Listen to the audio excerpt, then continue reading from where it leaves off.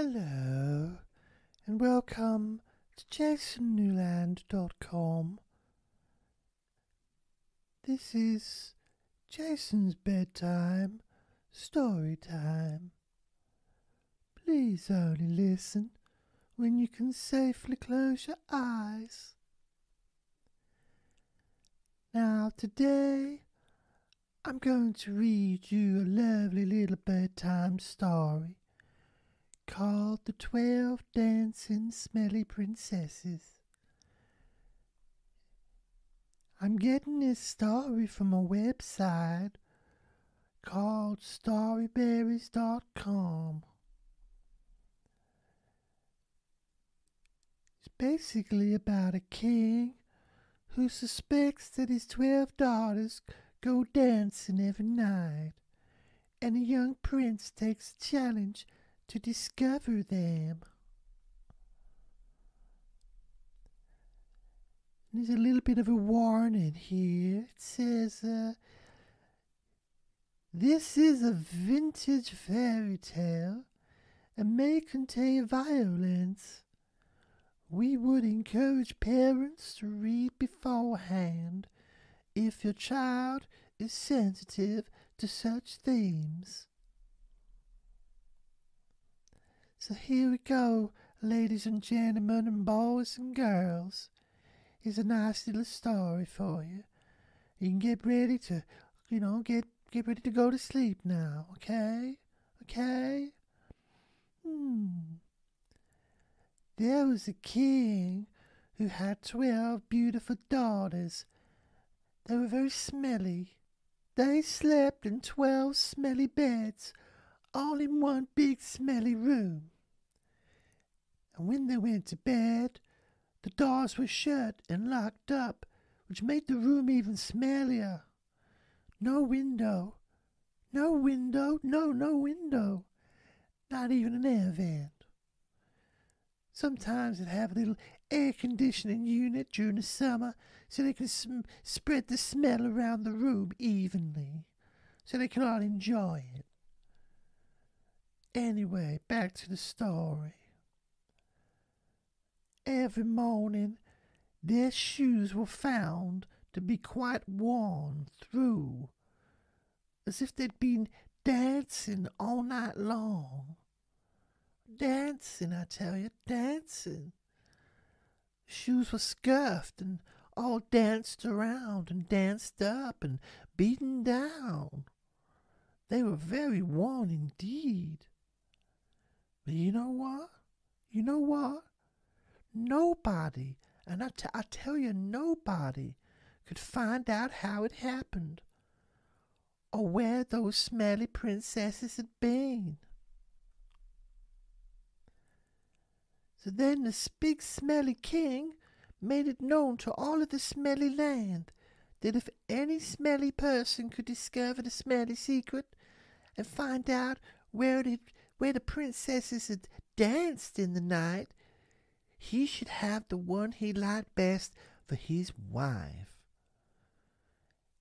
and should be king after his death.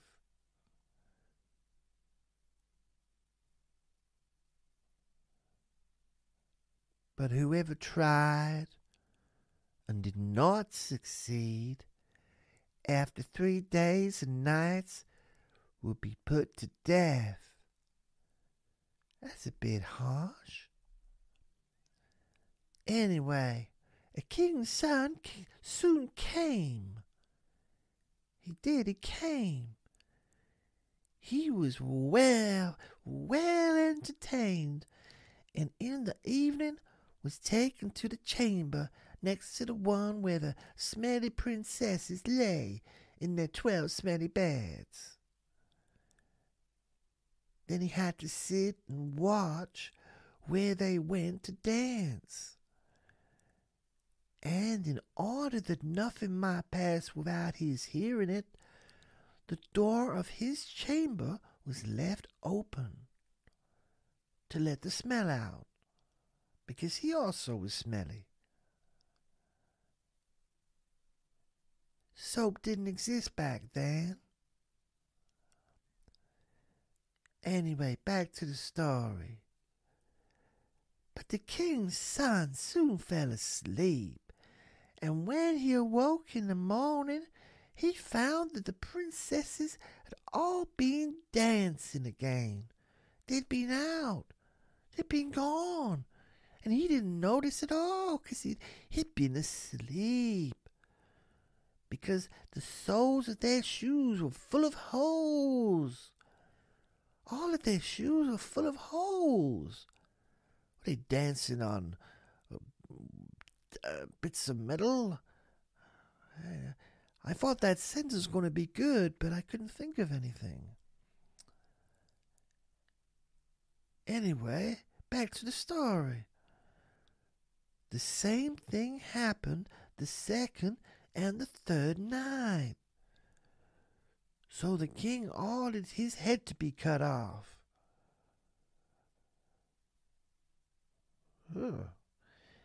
After him came several others, but they all had the same luck and all lost their lives in the same manner. No short of stupid here. Now, back to the story. Now it chanced that an old soldier who had been wounded in battle and could fight no longer passed through the country where his king reigned. And as he was traveling through the wood, he met an old lady who asked him where he was going. I hardly know where I'm going, or what I had better do, said the soldier. But I think I should very much like, very much like to find out, I want to find out where the princesses dance, and in time I might be king,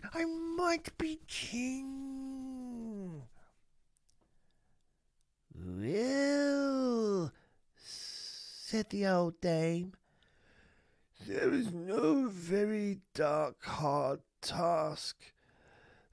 That's a horrible task. Only take care not to drink any of the wine which one of the princesses will bring to you in the evening. She might bring you some wine. Don't drink it. No, because they bring wine to every man that tries to trick them and to follow them and to keep an eye on them, and they end up falling asleep. And then they wake up the next day and they get killed by the king. Worse than any hangover.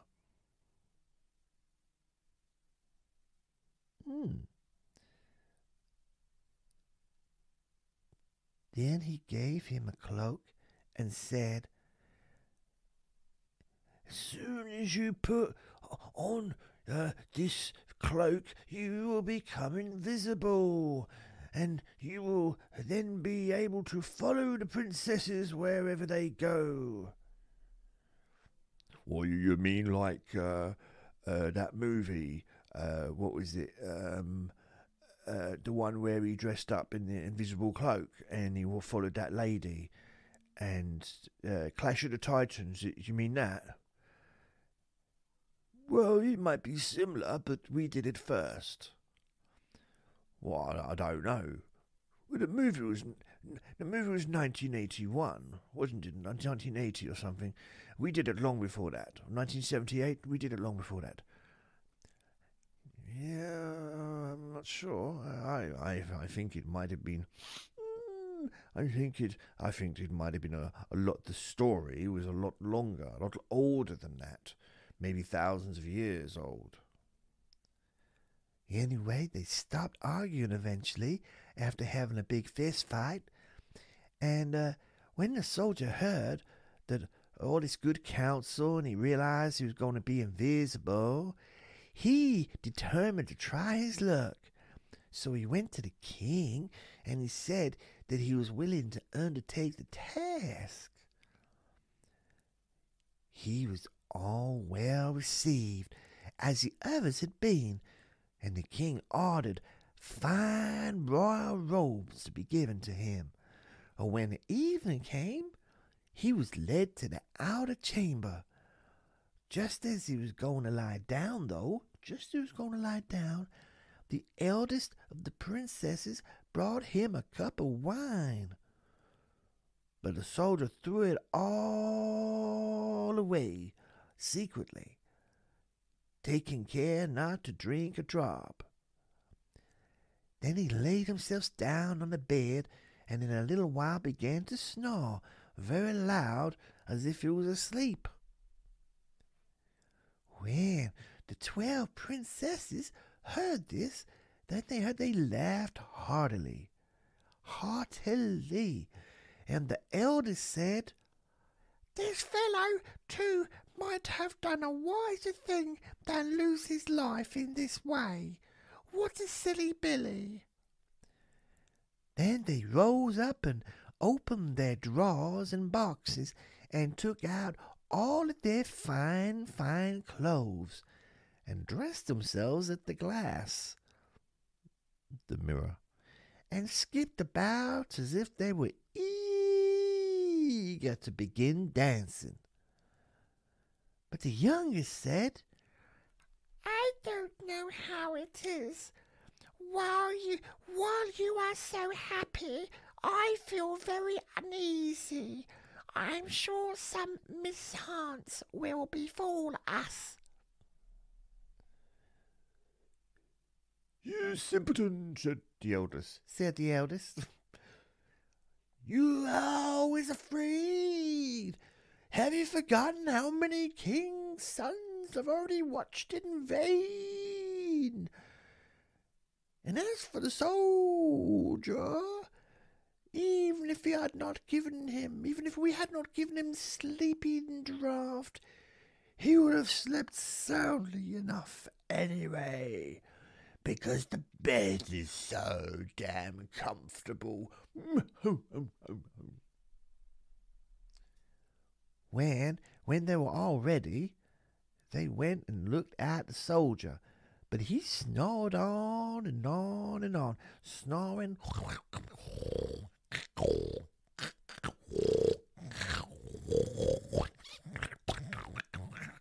It was like listening to a farm animal making love to a squirrel.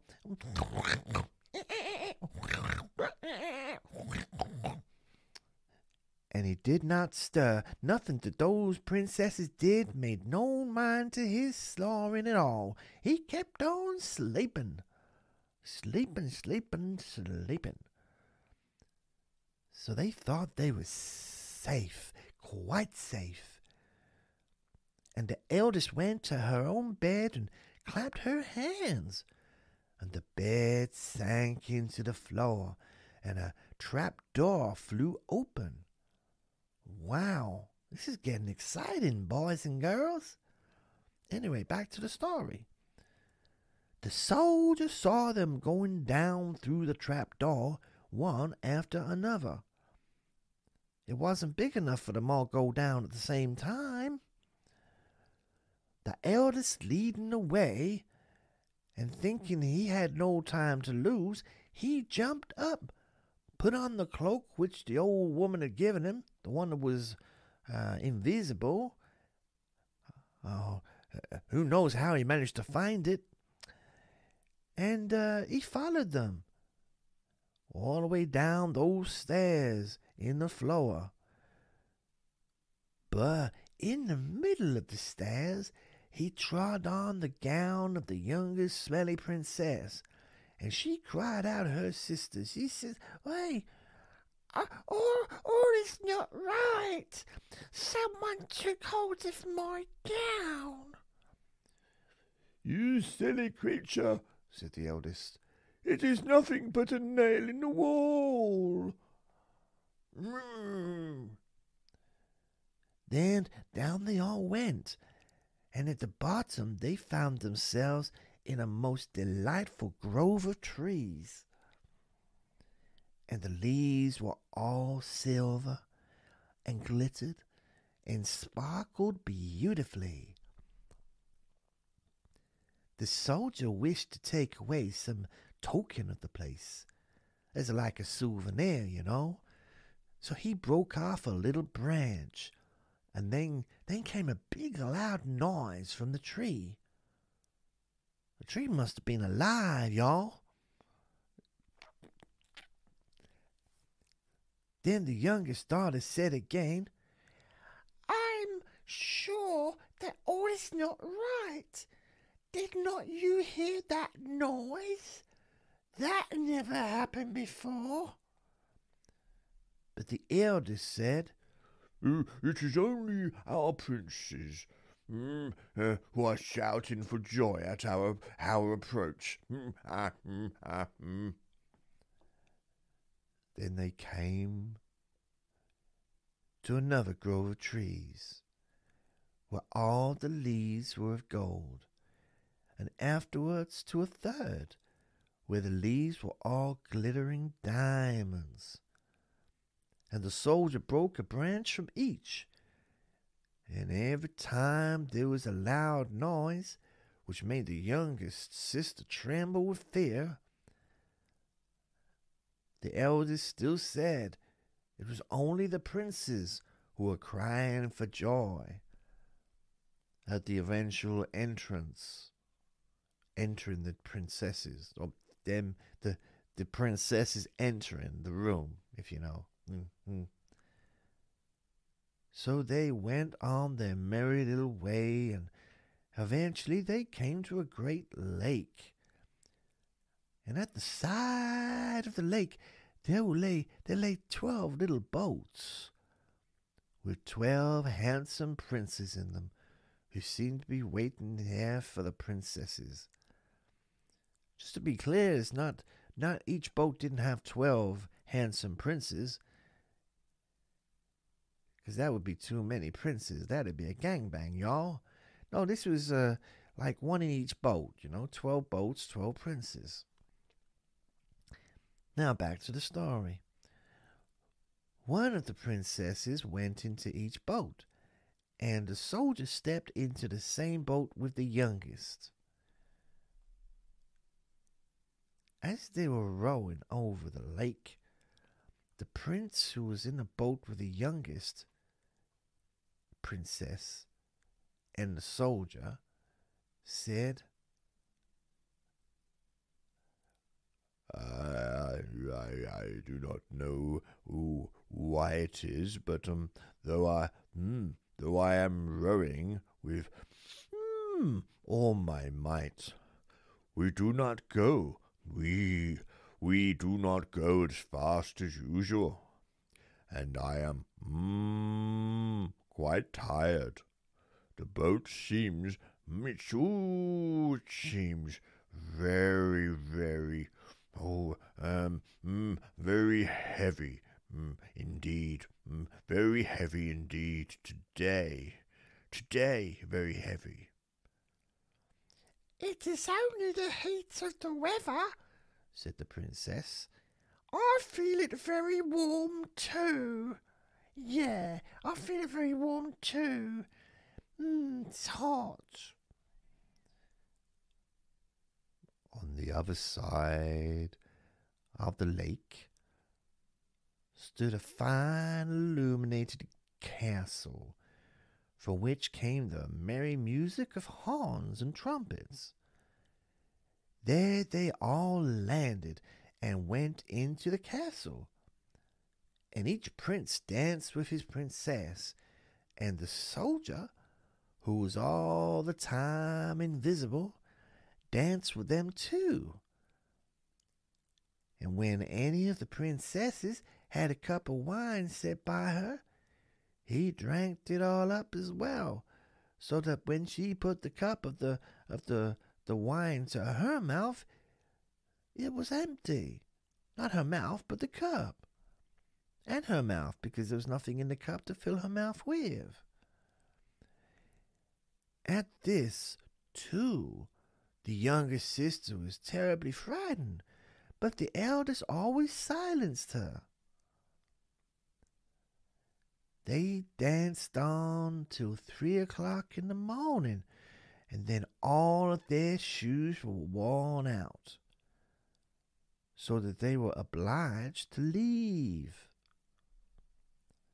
The princes rowed them back again over the lake, but this time the soldier placed himself in a boat with the eldest princess. And on the opposite shore they took leave of each other, the princesses promising to come again the next night. But when they came to the stairs, the soldier ran on before the princesses and laid himself down on the bed. And as the 12 sisters slowly came up, very much tired, very tired indeed, they heard him a-snoring in his bed. So they said, "Now all is quite safe." Then they undressed themselves, put away their fine clothes, had a pillow fight while they were naked, then they got dressed and they went to bed. Pulled off their shoes as well. In the morning, the soldier said nothing about what had happened, but determined to see more of this strange adventure that he witnessed the night before. So he wanted to see that. So he went again the second and third night, and everything happened just as before. The princesses danced each time till their shoes were worn to pieces, and then returned home about 3 a.m. in the morning. However, on the third night, the soldier carried away one of the golden cups as a token of where he had been. As soon as the time came when he was to declare the secret, he was taken before the king with the 3 branches and the golden cup, and the 12 princesses stood listening behind the door to hear what he would say. And when the king asked him, "Why do my 12 dancers dance at night? Where do they dance? Why, but more importantly, where do they dance at night?" Which was the original sentence, but I accidentally said why instead of where. Hopefully I corrected it and no one noticed. The prince answered, There were 12 princes. He spent time with 12 princes in a castle underground. And then he told the king all that had happened, and showed him the 3 branches and the golden cup which he had brought with him, the smelly little thief that he was. Then the king called for the princesses and asked them whether what the soldier said was true. And when they saw what they had discovered, and that it was of no use to deny what had happened, they confessed it all. And the king asked the soldier which of them he would choose for his wife. And he answered, I am not very young, so I will have the eldest. Besides,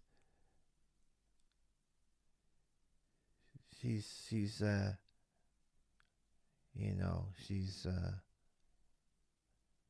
got what it takes.